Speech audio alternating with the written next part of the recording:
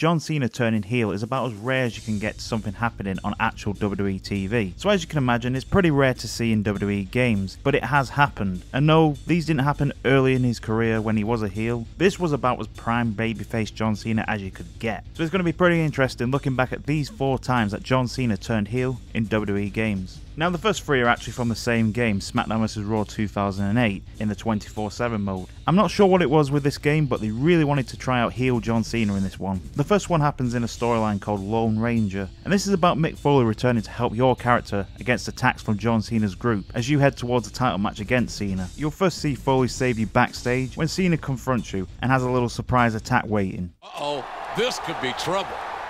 Get out of the way, pal. I don't have time for games. Those 2 are allies of the champ. Did he set this up? Hey! It's Mick Foley! I don't need your help. You could have fooled me. Listen, there's strength in numbers, so why don't we get a big chief and little Indian thing going here? Which one am I? Well, I guess that remains to be seen, huh? You'd have to be crazy to trust a psycho like Foley. I'm not sure he's got a choice. After the attack, you'll get a voice message from Cena. You got punked out last week, and I didn't even have to lay a finger on you. And Mick Foley's the only guy who had the guts to help you. How far you think you can trust a head case like that guy anyway? And later on in the story, you'll accept Cena's challenge after having a brutal match just a few days ago, with him leaving this message after you accepted.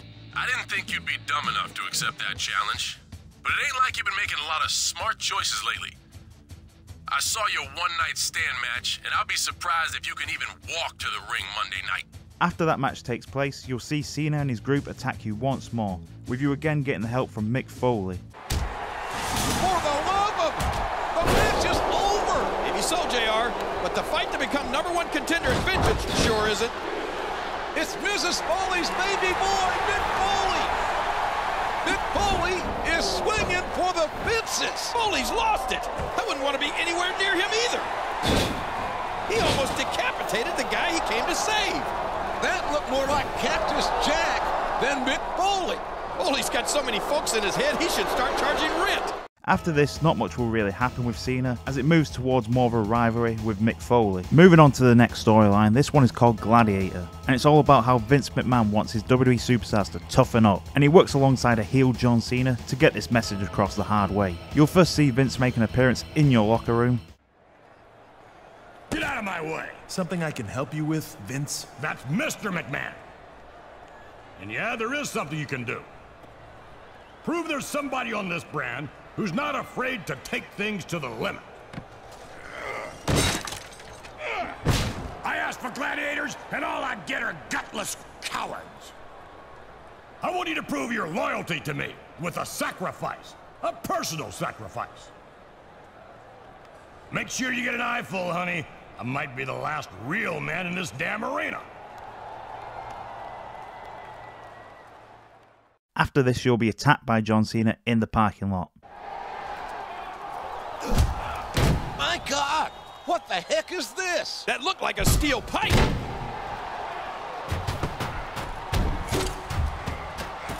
My man told me you were on your way down here, so I prepared a little surprise for you.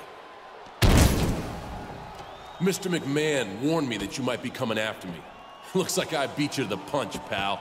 And talk about ruthless, he'll do whatever it takes to hold on to that championship. You'll eventually get to face Cena in a cage match, and before the match, he'll send you this message. Kid, you got no idea what you're in for in this steel cage match. There ain't gonna be enough left of you to carry out in a stretcher. So you might as well forget about coming for my championship. So after a few more weeks of this storyline, you'll have to earn your title shot against Cena by going up against 2 of his buddies in a ladder match. Win that and you get a shot at the title. Before the match, Cena will send this message. Well, it's been nice having you on Raw, but after my crew gets done with you this week, I don't think we're gonna be seeing much of you around here. You still got time to back out, but I bet you're too stupid to do that. So you win the match, but it's not over just yet. You'll see Cena and Vince make their way to the ring, and you'll see this scene of Vince wanting you to join John Cena's special club. Congratulations, #1 contender, and that's quite an honor. And before I pass judgment, I've got another honor for you. Membership in a very special club. If you want to get anywhere in this business, You've got to do a little butt kissing. So get to it. He wants to see him kiss the champ's posterior.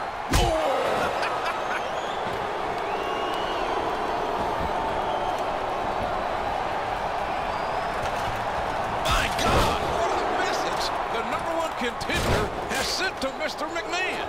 And Backlash is this Sunday.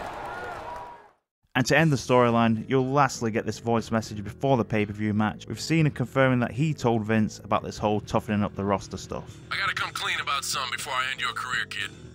I'm the one who fed Mr. McMahon all the gladiator ideas. And I got one more. The two of us enter the arena and only one walks out. And I promise, it ain't gonna be you.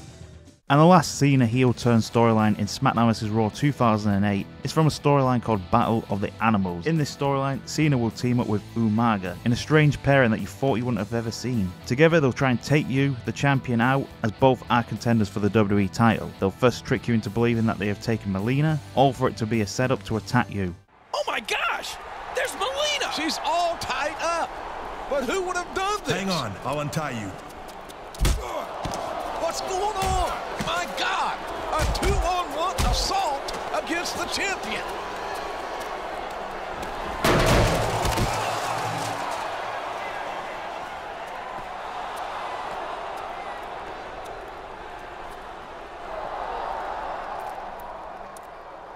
I wanted to give you a present for the other night. I don't believe it. It was all a damn setup. Sure seems that way, JR. And then they team up once again to attack you in your locker room. Uh-oh, here comes Armando. You should think real hard before opening your big mouth, champ. What the hell? You say you want to make an impact? Wait, that's the other #1 contender. I guess I beat you to the punch, champ. Well, that's one sick way to tenderize a piece of meat.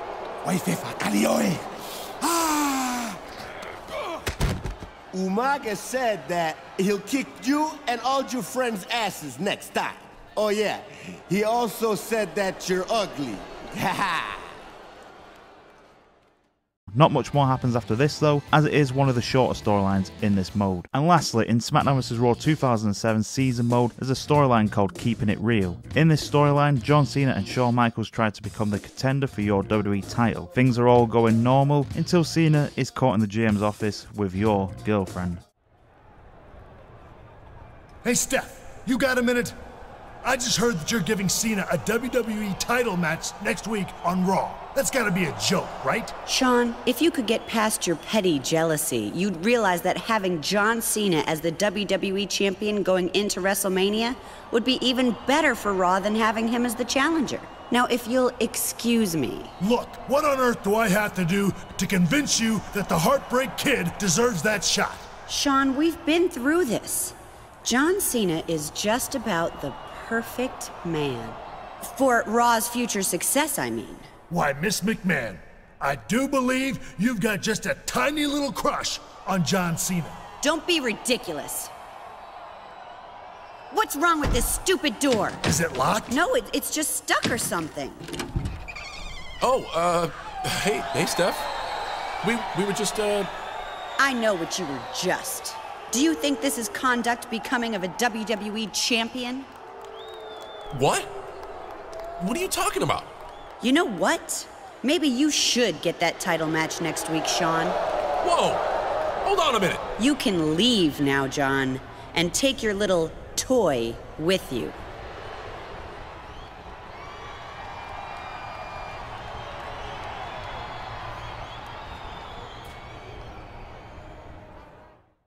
After this, Cena will cut a promo about how he should be the next contender, with Stephanie and Shawn Michaels thinking otherwise.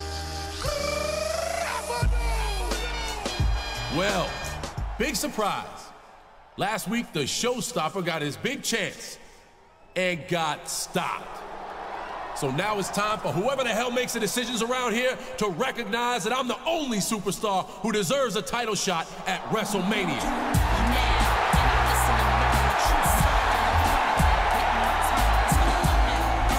Cena, we've been through this already. You had your chance and you blew it. What? Because I messed around with Tori Wilson? Is that what this is about? Man, I'd kick it to the curb in a second for a chance at the WWE title. Oh, really? Well, in that case... Before you two get all worked up out here, I just wanted to remind you that I've got a rematch clause in my contract, and I'm planning on exercising it later this month at WrestleMania. Come on, man. After getting your ass beat last week, you don't believe that Stephanie is stupid enough to put you in the main event at WrestleMania? Excuse me? I'll give you a #1 contender match right here tonight against the WWE Champion. Wait a minute. And Shawn Michaels will be the guest referee. If you win, Cena, you're the #1 contender. But if you lose, Shawn Michaels goes to WrestleMania for a rematch. A #1 contender match tonight between John Cena, the champion, with Shawn Michaels as the special referee. So after losing the contender match, John Cena will snap and turn heel by attacking Shawn Michaels the next week. Good Lord, what a match! I can't remember the last time I saw... My God! Did you see that? Cena just flattened the Heartbreak Kid with that steel chair. That's not what I saw, King. I saw Shawn Michaels take a proverbial bullet for the WWE Champion. HBK is out like a light. I think we're going to need some medical attention out here. Shawn Michaels just sacrificed himself to save the WWE Champion from a vicious chair shot from John Cena. But at what cost? Cena isn't finished there though, and will then set his targets on you with a backstage attack. My God! John Cena just attacked the WWE Champion on his way to the ring. Cena said he was going back to his street roots. And this looks like Street Fighting 101. Come on, punk. Come get some. Get off of me. We need some help back here.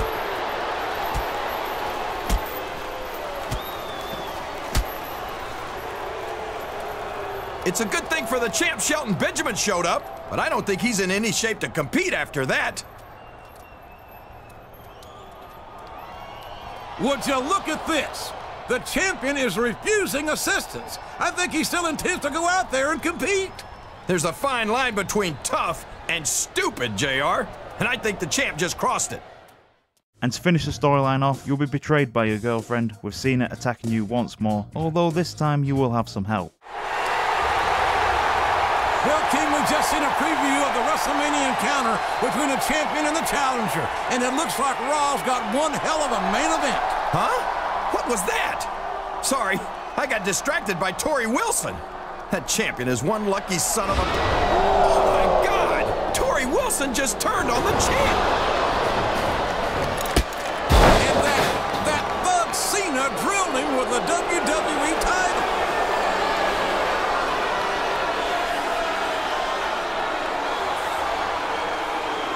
It's Shawn Michaels! It's Shawn Michaels! We haven't seen him since Cena injured HBK 2 weeks ago. Sweet chin music!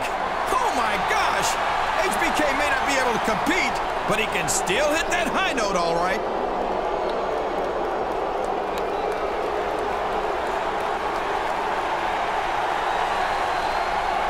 Despite all of Cena's worst efforts, the champ is still standing thanks to the Heartbreak Kid. But can he prevail this Sunday at WrestleMania? Can he retain the WWE title against a man who will stop at nothing to take it?